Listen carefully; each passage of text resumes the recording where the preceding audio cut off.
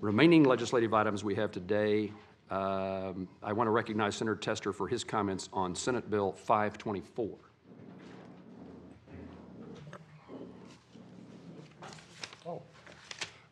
This is a Native Hawaiian bill that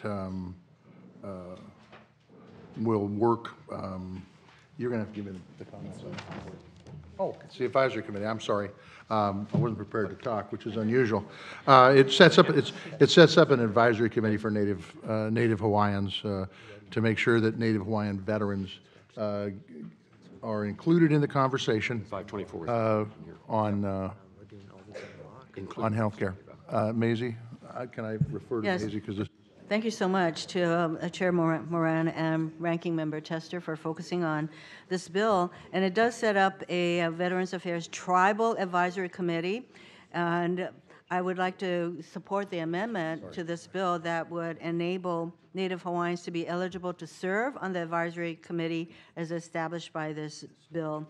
And I understand that we've been working with you on the language, and I mean, it is very important that Native Hawaiians are represented because we're talking about representation on this advisory committee of basically Native peoples. And Native Hawaiians are definitely Native peoples because they were there long before Captain Cook ever showed his face. So. Thank you, Senator. Thank you. The bill we're talking about is Senate Bill 524. It is the Tester-Sullivan-Sinema-Kramer bill that created within the Department of Veterans Affairs a Tribal Advisory Committee Act of 2019. And while Senator Tester didn't have anything to say about it, Senator Hirono did, and now Senator Sinema does as well. Thank you. First of all, Mr. Chairman, congratulations. And it's an honor to serve on this committee with you, and I'm looking forward to more bipartisan work together. Thank you. I'm really grateful that we're moving forward on the Department of Veteran Affairs Tribal Advisory Committee Act. I'm, as you know, a co-sponsor of the bill. Arizona is home to 22 federally recognized tribes and houses the third largest population of Native Americans in the country.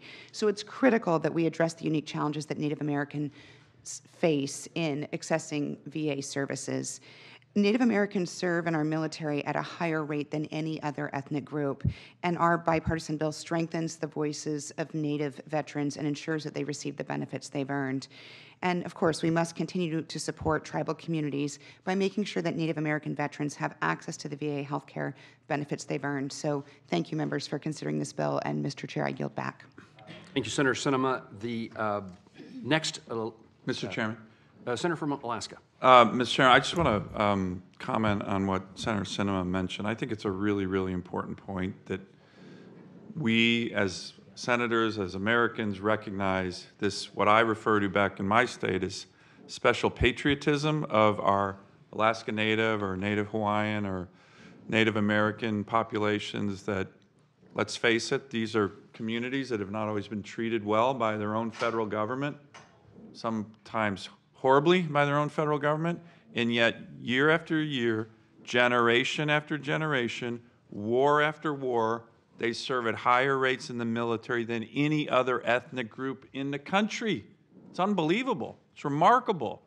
And the more we can do to highlight that and thank the people in our Native American or Native Alaskan or Native Hawaiian communities on this special patriotism, the better, which is why I was one of the original authors of this legislation, and I think it deserves strong bipartisan support.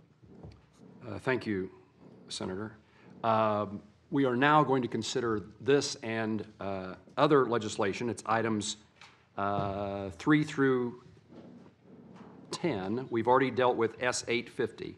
The remaining bills that are on the agenda in banc, and I would ask if there's a motion that they be reported favorably.